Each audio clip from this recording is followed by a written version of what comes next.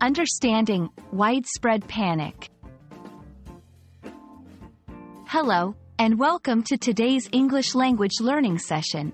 In this video, we will unravel the meaning and usage of the phrase, widespread panic. This phrase is often heard in news reports and daily conversations, especially when discussing large-scale events. Stick with us as we dive deep into this expression, helping you to not only understand it but also use it confidently in your own conversations.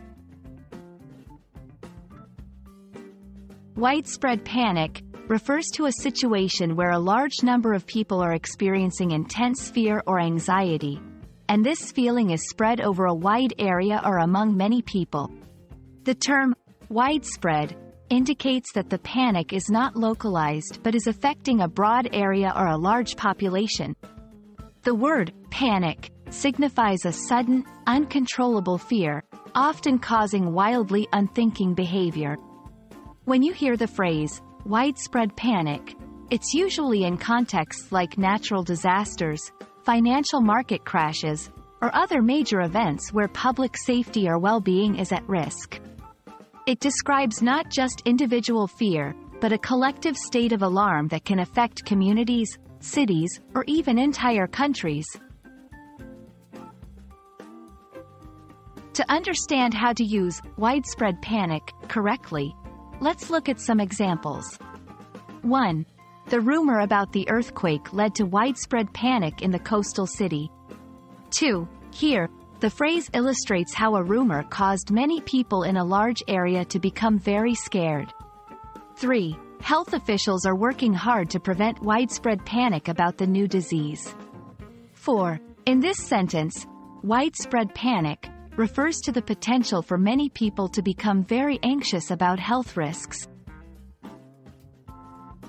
By looking at these examples, you can see that widespread panic is often associated with situations that are serious and involve a large group of people reacting to a perceived threat or actual danger. It's useful to know some synonyms or related phrases to understand different contexts where similar meanings are conveyed. Some synonyms for widespread panic include mass hysteria, collective anxiety, general alarm. While these terms share similarities with widespread panic, the nuances might change depending on the context, so it's always good to understand the specific situation being discussed. We hope this video has illuminated the meaning and usage of the phrase, widespread panic, for you. Understanding such phrases is crucial for mastering English, especially if you're keen on following global news or engaging in deep discussions. Remember, language is not just about words but also about the emotions and situations they convey. Keep learning, and you'll keep growing. Thanks for watching, and we look forward to seeing you in our next video.